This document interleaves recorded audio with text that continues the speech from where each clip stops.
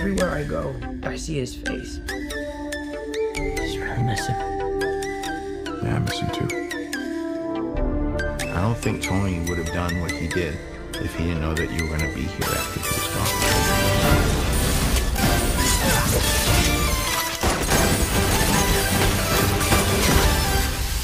You gonna be left Iron Man now? Well, no, I don't have time. I'm too busy doing your job. Oh! I'm kidding. Look, keep up the good work. Because I am going on vacation. Heads up, Nick Fury's calling. I don't really want to talk to Nick Fury. Why? Because if you don't talk to him, then I have to talk. I don't want to talk to him. You sent Nick Fury the voicemail? I gotta go. You do not ghost Nick Fury. What up, dorks? What's up? We're just talking about this trip.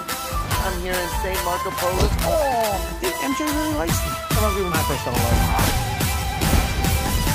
You're a very difficult person to contact, Spider-Man. This is Mr. Beck. I could use someone like you in my world. New world? Beck is from Earth, just not out. Snapshot host in our dimension.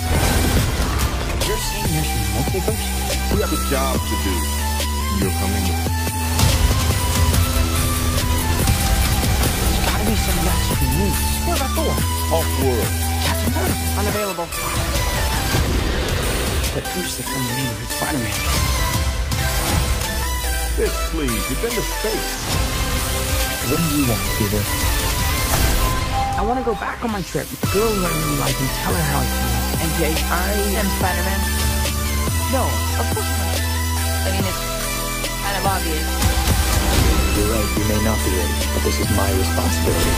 Saving the world requires sacrifice. Sometimes people die. I always feel like I put my friend, David. The world needs the next Iron Man.